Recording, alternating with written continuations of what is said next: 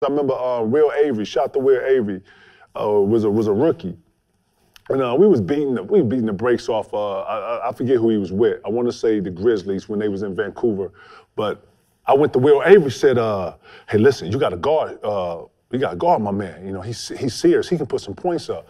Will was like, nah, it's garbage time. You know what I'm saying? I was like, no, young fella, this is what I'm telling you. He got there, waved me off. Fuck out of here. Boom, he get in here. Man, dude, you're like, man, not calling dude, but Mahoud got like 25 and like a 6 minute work, like came in and got some work off, but.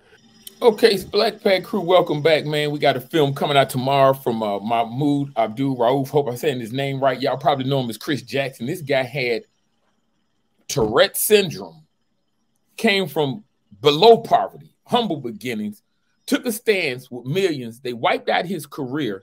If you never heard of him, I'm going to show you some highlights. So I showed you some in the front. I'm going to show you some in the back. Like he gave Michael Jordan a point duel. Him and Michael Jordan went in 71 points back to back. He's not these fake Steph Currys, these fake LeBrons. He's not these old fake people that go along, get along. This man took a stance. It cost him millions. It wiped out his career. Everybody know him. One of my good friends met him. You know, he's going around speaking. But this film comes out this weekend on Showtime, and it's a nice film. But everybody who knows about him, man, if you can't watch the film, this man took a stance. Like I said, man, they was coming at him. He was just peaceful what he did. Think about it. This guy had a disease, Tourette syndrome, and was still able to put up major points. Man, you can't get people to do nothing now, like I said. But watch some of these highlights. Watch some of these clips. I got where he came from. I want you to see this, his humble beginning. This poor beyond poor. That we grew up in, we had to grow up real fast. My mother having to work and raise 3 children, and in that environment where you have drugs, you have prostitution, right up the next street, and she's gone, and we're there basically to ourselves. That was real hard. Okay, now this is the house this guy lived in. Now you can see that right there. Now I want to go to I'm talking about the Tourette syndrome and how it was over. Watch this. Looking in front of a mirror, and I was fixing my hair or something, and I was moving. I was popping my neck. I mean, I was really popping my neck, and I was making sounds, and I was doing it like, popping it like this way, real hard. Pow! And I was moving my hips and jerking my body, and I'm looking at myself. I'm like, why can't I stop? I kept looking at myself.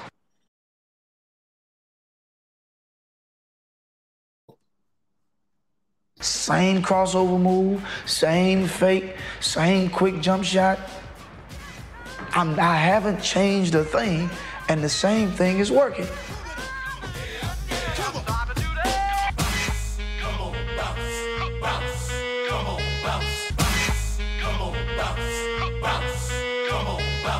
Seven always in control, you know what I'm saying?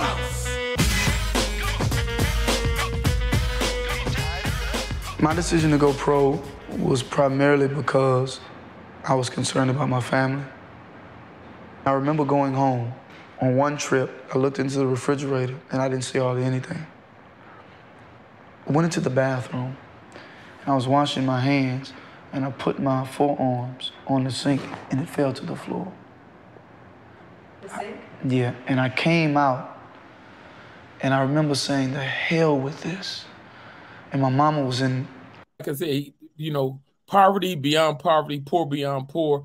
But let's get into some of this, these clips that I want to show you on him taking the stands before Steph Curry, all these people, you know, just voting with one party because it's to go along, get along. This is a man that say, hey, let me do my own thing. But let's watch and let's see and please enjoy. Something's wrong. Something's not, to me, something's not right. When I was at LSU, but I remember receiving the autobiography of Malcolm X. That's the first book I really enjoyed. It's not the first book I completed. The Quran was the first one I enjoyed this book. It touched me. When he got to the point to where when he went to Hajj, he met all different cultures, drank from the same cup, and how he realized that what he was being taught wasn't correct.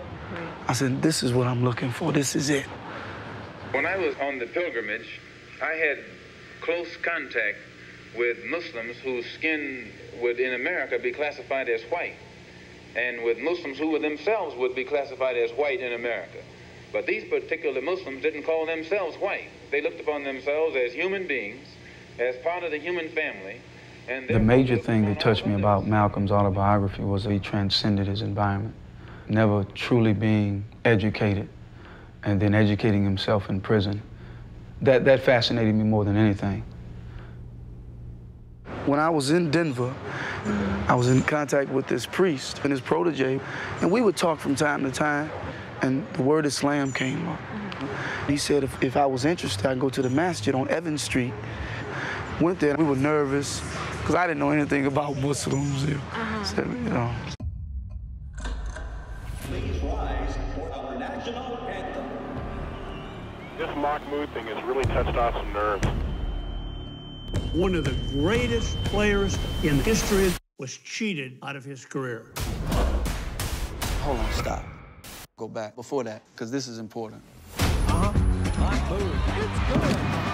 never saw somebody shoot like that. Who is this dude torching the Lakers? He was Steph Curry before Steph Curry. Quickness and the creative flair he had. He wasn't good, he was great. It looked like I was watching a guy play basketball. To watch him have Tourette syndrome and still destroy the best players in the league. I could have 9 shots in a row. If there's one glitch in the move, I have to start over. Mama, there go that man. Oh, Lord. I couldn't embrace success. This is too good to be true. Things like this don't happen to people like me. I don't think anybody could have foreseen what was about to happen. I was having issues with my faith. I embraced Islam, and life changed. I noticed that Mahoud was not standing for the national anthem. He believes the flag symbolizes oppression. Am I saying that everything in America is bad? No. But wherever the bad is, as a Muslim, we don't stand for it. That's when a lot of people turned on him. Mahoud never said, I'm gonna burn the house down, but the Klan burned his house down. I thought I was gonna die every day. We should have covered him. We should have had his back. But we didn't. His willingness to take a stand in an era where very few pro athletes did this. He should be celebrated for that. He just simply froze Brian Hogan, and Hogan's a good defensive guard. But you can't just have one guy play him. The foul line, back to Anthony, inside to Big Larry Johnson. Goaltending. Count it. Anytime you put it directly in the lane like that, usually it's going to be a goaltending call. Jackson for 3. I'll tell you, Keith, I look at his eyes, and I think he really feels